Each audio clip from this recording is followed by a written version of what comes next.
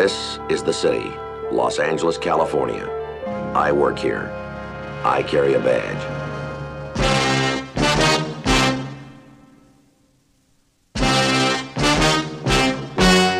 The story you are about to see is true.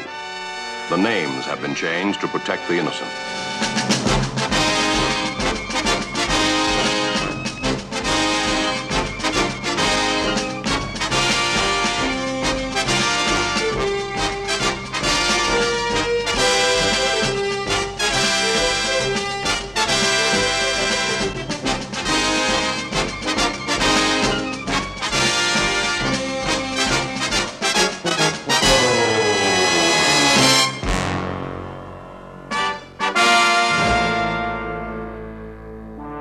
It was Thursday, July 10th. It was hot in Los Angeles. We were working the day watch out of Bunko Forgery Division. The boss is Captain Frankel. My partner's Bill Gannon. My name's Friday. Bill wasn't feeling well. It was 106 outside, and he had hot dogs for lunch. His stomach ached. He didn't know it, but we were both about to trade his stomach problem in on a headache.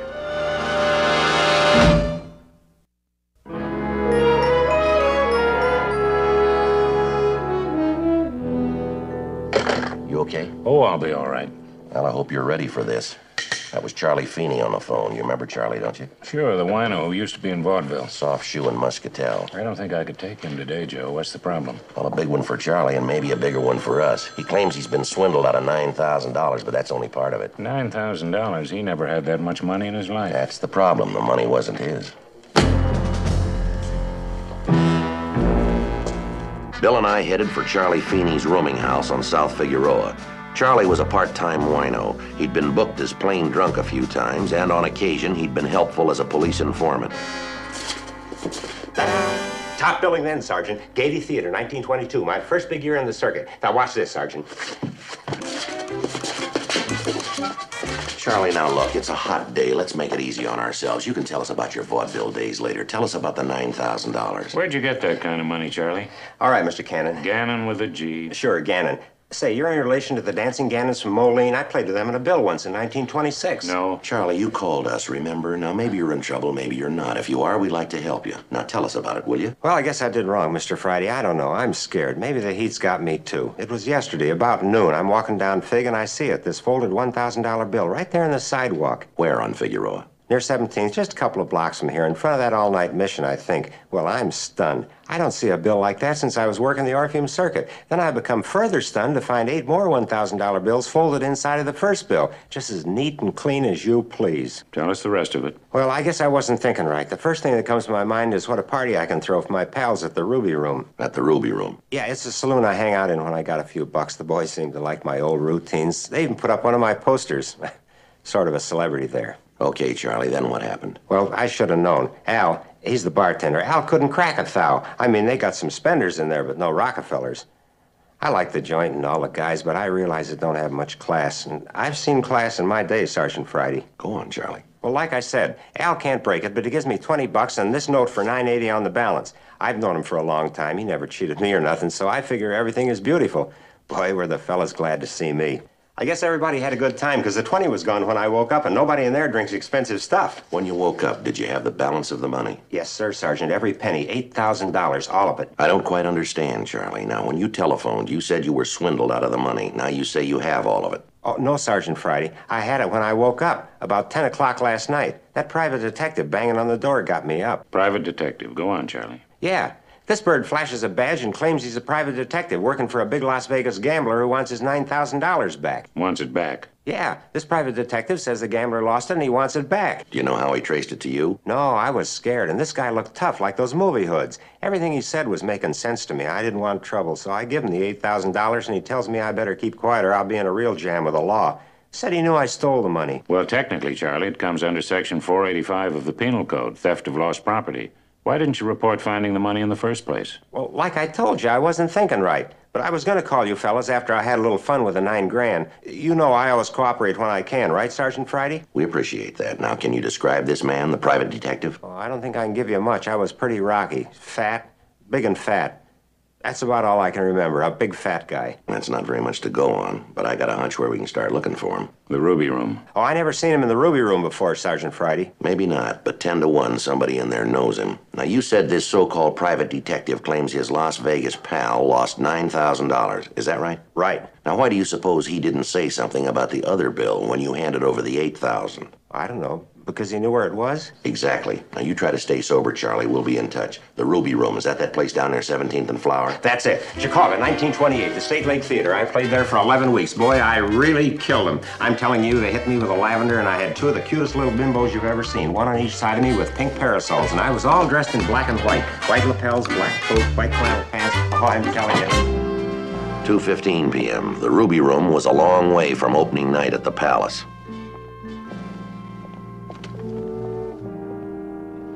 From the looks of it, some of the acts that started here probably ended up in the county jail.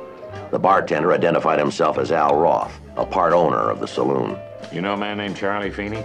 Charlie? Yeah, I know Charlie. Spend much of his time in here, does he? Comes in here all the time. He's a great little character. Used to be in vaudeville. That's one of his old posters up there. That's Charlie, a great little song and dance man. Why, is he in trouble? Yeah, about $9,000 worth, and from what we've learned, you've got $980 of it. Listen, officers, I ain't no con man. I gave Charlie a note for it. I was doing him a favor. You couldn't expect me to break $1,000. We know all about that, Roth. We've got your note. I don't suppose I could have it back. Sorry, Roth. It's evidence, just like this $1,000 bill. Here's a receipt for both of them. You know, that note shouldn't concern you, Roth, unless you have some special interest in the matter, like about $8,000. Look, it ain't me, officers. I mean, I think I know what the gig is, but I've told you the truth. I'm no con man. All right, suppose you tell us what you do know about it. Right up front, you've got to understand that I never made a deal with nobody to cheat Charlie. I don't even know how much money is involved. You say $8,000? Okay, it's $8,000. But me and Charlie was only concerned with $1,000, and you know I gave him $20 and a note for $980. And I gave the $1,000 back to you. If I tell you what I think you're after, am I clear? Providing everything checks out. Well, after Charlie gets the 20, he starts buying for the house. They know his style. They line up like it was a soup kitchen. They're all getting pretty barreled. Charlie says the party's going to last till St. Patrick's Day, because he claims he's got a fortune with him. Says he hit the daily double. The dope flashes more bills, but I didn't see $8,000 worth. All right, go on. About 8 p.m., Charlie caves in. He does his little dance and hits all the walls on his way out. He's mumbly, and I figure he's a candidate to get rolled. But I can't walk him home, can I? All right, what's the rest of the story? I think you'll find it right over there. Guy in the red shirt. He's a real flake. His name's Bevo. Don't know his last name. Doesn't come in too often, but usually starts trouble when he does. All day long, he's been cussing Charlie Feeney, yelling about big money and a deal that blew up. I think you better talk to Bevo. Thanks, Roth. Excuse us, fella. We'd like to talk to Bevo. Police officers, you're Bevo, are you? Yeah, I'm Bevo. We'd like to talk to you. What's your full name? Well, Your full name. Frank Bavona, they call me Bevo for short. You ever been arrested? Arrested? Yeah, lots of time. Nothing big, though. Mostly drunk. You know Charlie Feeney? Big mouth, show-off, little creep. Tell us about Charlie and the big money. You gonna arrest me? You arrest me, I don't say nothing? All we want is the truth. It was a joke. I wasn't gonna go through with it. That Feeney really bugs me. Show. Aren't you guys gonna buy me a beer? What about the money? Okay, the little bum is buying drinks and flashing money. Says he hit the daily double. Listen, he's no horse player. You don't know a horse from a cow. I think he stole it. Well, I'm smashed and he's getting to me. Is that when you called for help? Huh? Your pal, the big fat guy. I guess you know everything, huh? Yeah, Bakeman. His name is Paul Bakeman. Go on. What am I telling you about Bakeman, see? He's a fink. He's double-crossed me. I told him that Feeney had a ton of money on him. Maybe $8,000, all $1,000 bills. And Bakeman and me, we're gonna arrange a split. You were to get half just for the information, is that it? Yeah, Bakeman was gonna work it out. I didn't want no part of how it would be done. Anyway, when I sobered up, I changed my mind. I was gonna back out. And that's it. The whole enchilada. All except $8,000. You told Bakeman where to find Charlie, right? Right. Where and when were you going to make the split? Here, when the place opened at 10 o'clock in the morning. Bakeman conned me. Hey, aren't you guys gonna buy me a beer? What else can you tell us about Paul Bakeman? He's on time. Hard time? Forgery, I think. Where'd you first meet him? At the track. He's always there. Or in Vegas. Guy's a big gambler, but he don't win. Me, I spent all my money on booze. Who needs a horse? Where does Bakeman live, do you know? He was staying at the Proctor Hotel on 8th Street, but he's gone now. I call him a dozen times today. He's a crook. You got any idea where we can find him? Vegas or the track. All right, thanks, people. Hey, aren't you gonna buy me a beer? Hey, that's only enough for one. That's all you need, pal.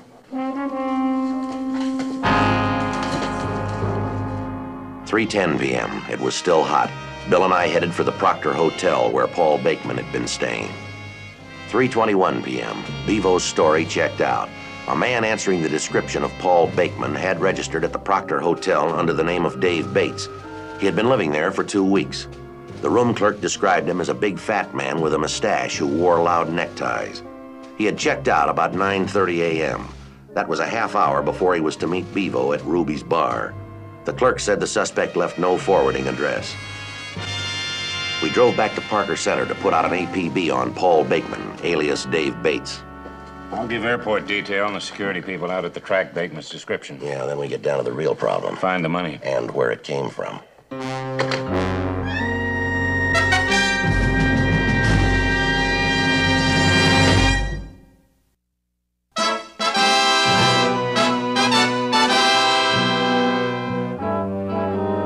Thursday, 5 p.m. Just got the dope on Bakeman from R&I. He's a real hard-nose. Listen to this. Arrested 3 times in 1951 on petty theft charges, no convictions. Arrested suspicion of attempted extortion in 1954, no conviction. He wasn't so lucky in 1955. Served 3 years up at Q for forgery. Got out in 58. Arrested again in 1960 on a bookmaking charge, released for lack of evidence. 1961, felony drunk driving. Killed a 70-year-old woman in a crosswalk. Served time at San Quentin until January this year. Just reading about this guy gives me heartburn. Want a mint? No thanks, my stomach's fine. Really? I thought you were putting on a little weight. Very funny, I'm true. Yep. Joe, Bill, I think we got a break in the $9,000 deal. A man answering Bakeman's description was picked up at the Hollywood Burbank Airport by Burbank detectives. Seems the reservations clerk became a little suspicious. Yeah? When he laid down a $1,000 bill for the champagne flight to Vegas. 7:05 p.m. We picked up the suspect, Paul Bakeman, at the Burbank Airport and drove back to Parker Center. We advised Bakeman of his rights. He waived them. All right, is that everything? That's everything. Now let's try to make this painless, Bakeman. Let's try to make this painless. We know all about the split you were supposed to make with Bevo, Frank Bavona. You used a phony badge. You passed yourself off to Charlie Finney as a private detective working for a Las Vegas gambler. You got the $8,000 and you checked out of the Proctor Hotel this morning. You were on your way to Vegas for a big holiday. Now we got the witnesses we need. Let's hear your side of it. You got it all. I made a dumb move. I never thought that old dummy Charlie Finney would go to the cops. When he turned it over to me without any argument, I was positive he'd never go to use guys. I was sure he stole the dough. He's as guilty as I am. Not quite, Bakeman. Charlie says you leaned on him, did you? I didn't use any muscle on him. He scares easy. How would he know anyway? He's a dummy. That'll do it, Bakeman. Let's go downstairs. You gonna book me? About that time, isn't it? That's him. Oh, boy, is that him. You got him, men. Charlie, why don't you have a chair? We'll be with you in a minute. Let's go, Bakeman. I'll be seeing you, dummy. Not for about 50 years you won't, huh, Joe? Isn't that right? Take it easy, Charlie. How about the money? Did you get the money back? We got it. All 8 pieces? All 8. Who's it belong to? Did you find that out yet? Not yet. Well, what if you never do, huh, Joe? What if you never find out who all that money belongs to? I mean, then who gets it? That'll be up to the court. Any chance I'd get to claim it? I got this dream of opening my own tavern with honest-to-gosh old-time vaudeville acts. If I could claim it, I mean, if nobody else claims it, would that be in order, huh, Joe? You tell me, Joe. That wouldn't be out of line, really, for me to claim it, would it? Charlie, I don't want to punch a hole in your dream, but don't you think it'd be best if you just got out of this mess as clean as possible? Now, when and if full restitution is made, things should work out right for you. You forget the money, Charlie. Enjoy your freedom, huh? He's all signed in. Stay handy, Charlie. We'll need you for a witness against Bakeman. Oh, I figured I'd skip Bermuda this year anyway. Look, can I go now, officers? We didn't send for you, Charlie. That's right, you didn't. Maybe Bakeman's right. How's that? I'm a dummy.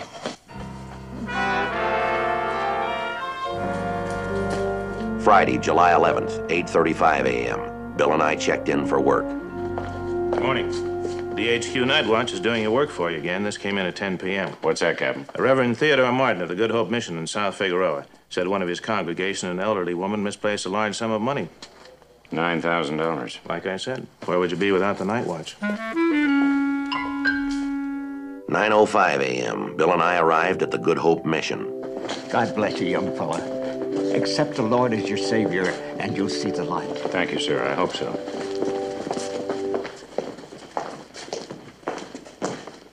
Good morning, my friend.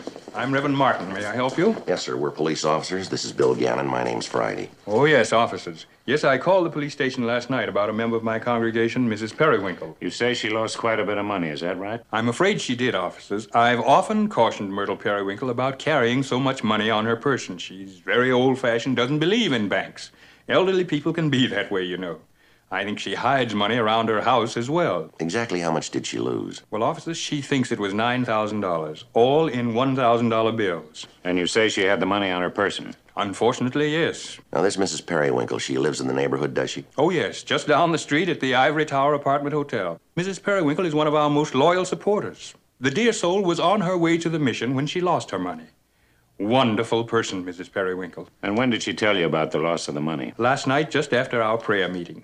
She was going to take a small group to the movies. She always does this on Thursdays.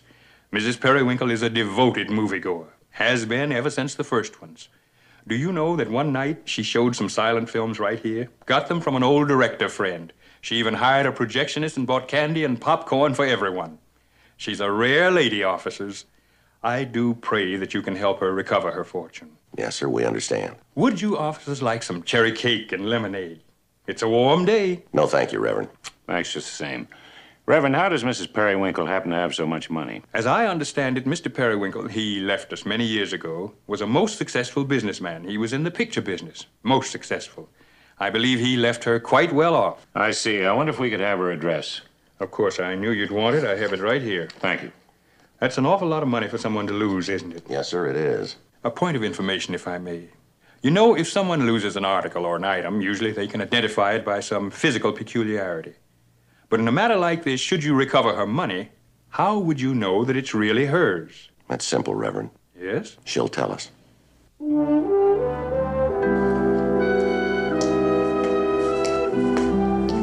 We drove over to the Ivory Tower Apartment Hotel on South Figueroa. Mrs. Myrtle Periwinkle lived in apartment 3. Yes, who is it? Police officers. Who? Police officers, ma'am. Show me your badge. Well, yes, ma'am, if you'll just open the door, please. Put it up to the peephole. Beg your pardon? Put it up to the peephole, please. Yes, ma'am. Move it around. Oh, yes. This is Sergeant Friday. My name's Gannon. Are you Mrs. Periwinkle? Yes, I am Myrtle Periwinkle. Come in, officers. Won't you sit down, please, officers? I just made some iced tea. Would you like some? That's very nice of you, ma'am, but no, thank you. Your name is Sergeant Friday? Yes, ma'am, that's right. You're very interesting looking, Mr. Friday. Have you ever performed on the screen? No, ma'am. You sure? Yes, ma'am. Now, Mrs. Periwinkle, Reverend Martin down at the Good Hope Mission tells us that you lost a large sum of money. Is that right? Oh, dear, yes. My son is forever scolding me for being so careless. How much money did you lose, ma'am? I believe $9,000. And where did you lose it? Somewhere between the bus stop on Figueroa and 15th and the Mission. I know that because I took the money out of the Bible that morning. Wednesday morning. Bible? Yes. There's no safer place. What thief would think of looking for money in a Bible? Yes, ma'am. I don't understand, Mrs. Periwinkle. Why'd you take it with you when you say it's safer here in the Bible? I took it with me because I didn't want it stolen. Yes, ma'am. You should have reported it immediately, Mrs. Periwinkle. I suppose so, but I knew Pastor Martin would do the right thing. He always does the right thing. Miss Periwinkle, you really should put your money in a savings account. You know that. You're taking a dangerous risk hiding it here. A bank? Never. Don't trust them. Never will. Never. Anyway, money is not my God. The Lord is my God. Yes, ma'am, but a bank is still a good place to keep your money. I don't miss the money. It's not important. Besides, I have plenty. Is that right? Over $10,000. Some of it is being held by my son, Roger. My money goes to help my needy friends. My joy is contributing to the Good Hope Mission. My late husband, Ernest, left me well fixed. Ernest was in the motion picture business, rented and sold movie equipment in the silent picture days. He also manufactured some of the first sound equipment. Look at this, officers. That's my Ernest with Rudy. Steve Rudy, 19 and 24, taken on the set. Fine-looking man, your husband. We recovered your money, Mrs. Periwinkle. Oh, I love the movies. Of course, today's films are not as thrilling to me as the silent. Some people say they're too violent, and I miss the old things, the candy butchers and the organ like we had in the old theaters. When I take the mission group to the movies these days, I try to select nice family films. I often rent some of the classic silents, you know. So artistic, so full of heart and soul and honesty. Mrs. Periwinkle, we recovered your money. Still, I find life lonely at times. The TV helps. There's a lot of fine old films on TV, but most of them are on too late at night for me. Officers, I want you to see something. I've kept this scrapbook since 1919. Everyone is in here, from Griffith to the Duke. Don Wayne. Yes, ma'am. Wonderful stars, wonderful films, wonderful memories. That's very nice, ma'am. Yes, isn't it? Mrs. Periwinkle, we have some loose ends we have to clear up with you here. Now, you do understand that we've recovered all of your $9,000. Uh-huh. Oh, it's such a bother. Perhaps I'll give it all to the mission. So much trouble carrying it around. And like my son keeps telling me, I'm forgetful. Well, we can't tell you what to do with the money, ma'am, or how to run your life. We can only suggest that you make safer arrangements, a savings account or a safety deposit box. Be better all around for you. Oh, it's such a bother. What do you want me to do now? We'd like to have you come downtown with us, ma'am, and sign the necessary forms. We'll clear it all up. You know, officers, I saw a movie like this once, a British mystery. The old woman hid all her life savings in a book of Shakespeare's works. Do you know what happened? No, ma'am. Someone stole it. She should have kept it in her Bible.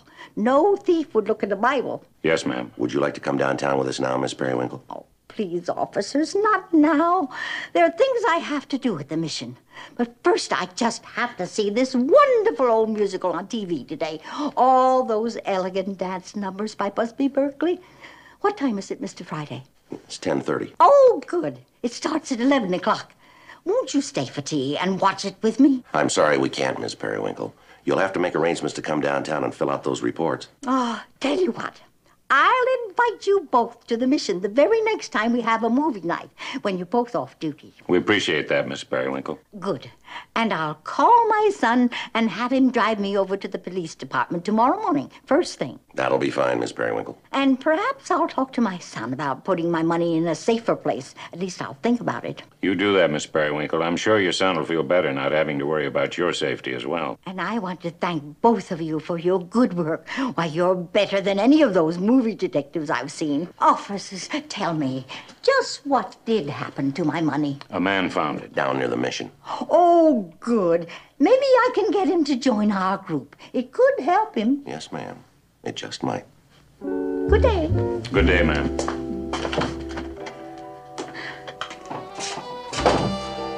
Kind of hungry. How about you? No, not particularly. What if that offer's still good back at the mission? What offer?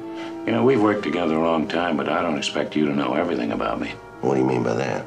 I'm just crazy about cherry cake.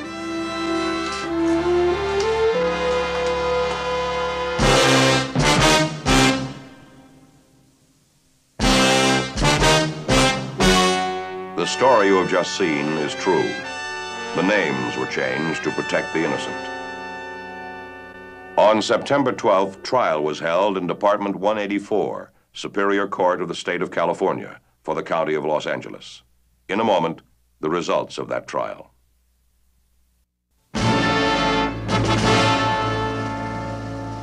The suspect was convicted on Section 487, 1 PC, grand theft, which is punishable by imprisonment in the state prison from 1 to 10 years.